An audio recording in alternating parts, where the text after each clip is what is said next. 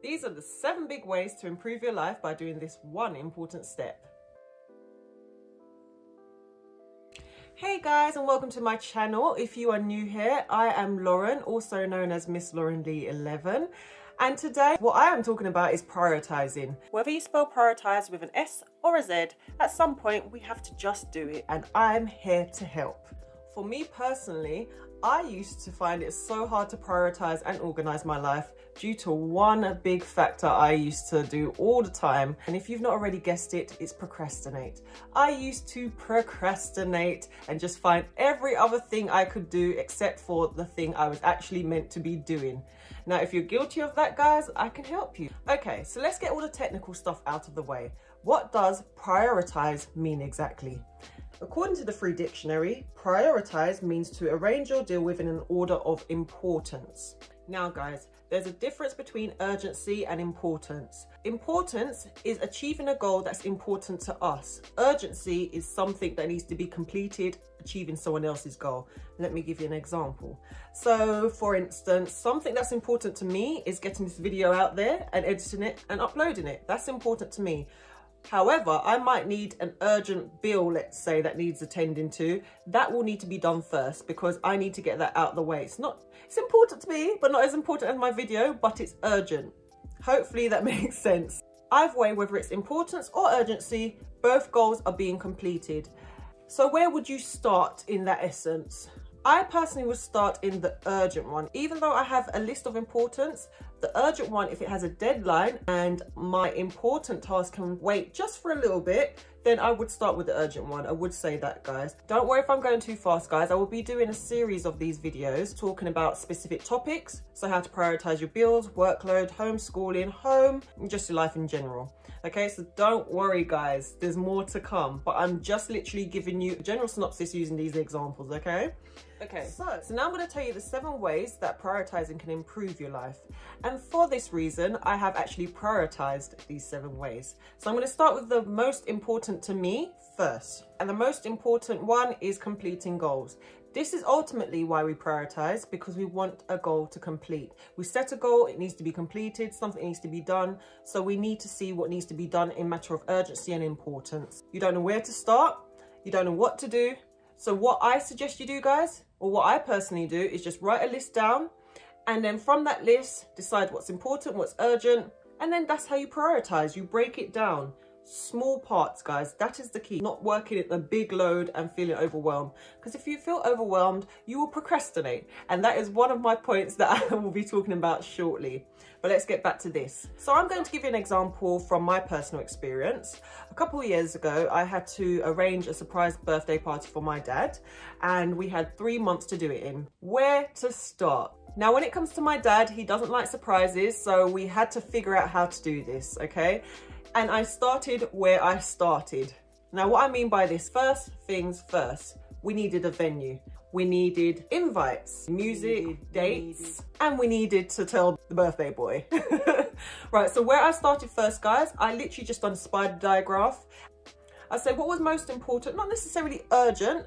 I don't really think there was much urgency on this birthday list, but it was more important. So the key important thing was to find a venue with a date. Okay, so once we booked the venue and had a date, then I could start sending out invites, and then I could tell my dad so he could take time off work. That was the most important thing. Secondly, we needed to sort out food. So we needed to get everyone's dietary requirements once we knew how many invitees were attending.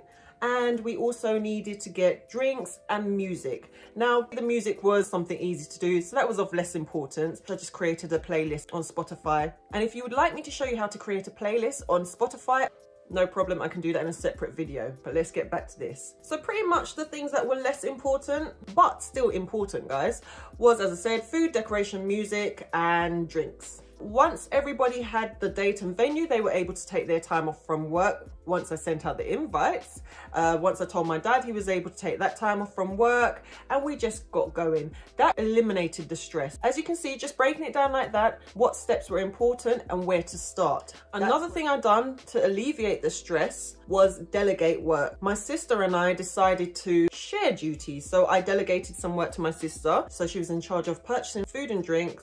I was in charge of doing decorations and music. My mum was in charge of doing the cake. Thank you, mum. Pretty much that took the stress off me on top of it. So we just had our own lanes. We knew what we was doing and we knew we had a goal to complete. We also had a deadline, so there was slight urgency to it. It's not hard, guys, I promise you. Honing in on my experience that I just mentioned, the next one on my list was feeling rewarded.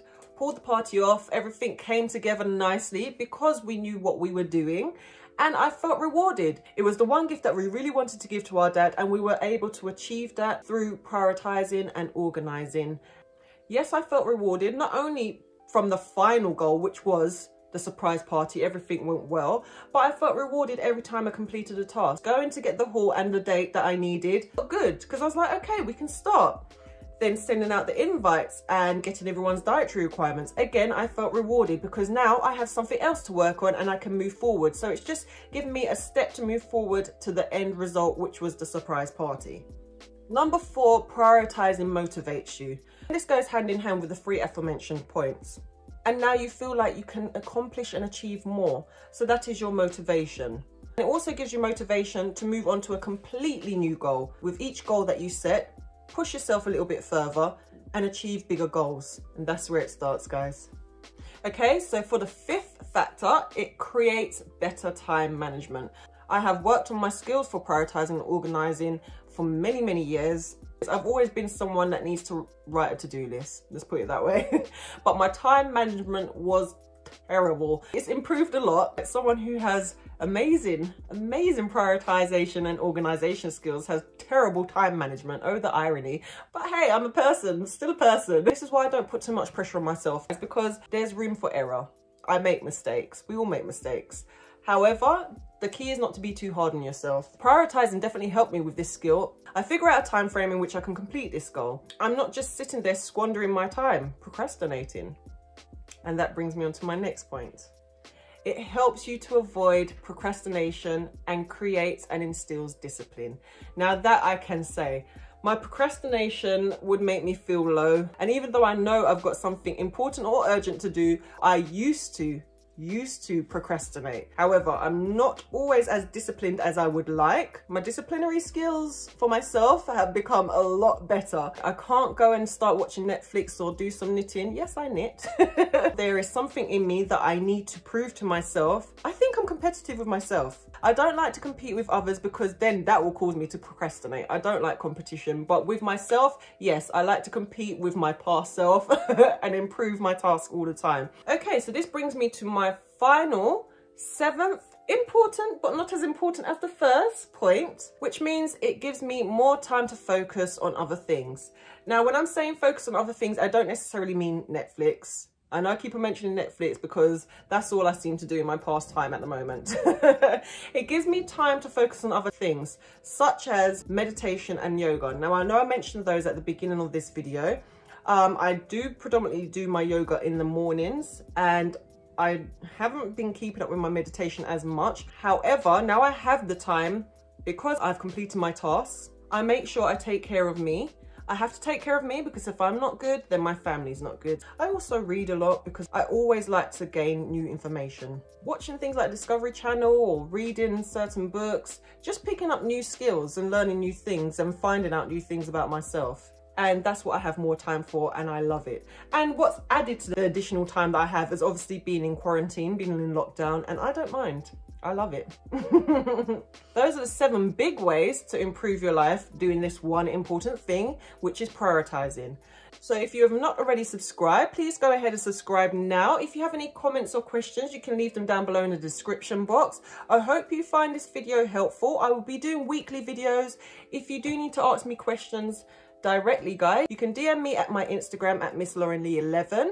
And that will be it for now. But one thing I will say, guys, if you take anything away from this video, is to prioritize in increments, okay?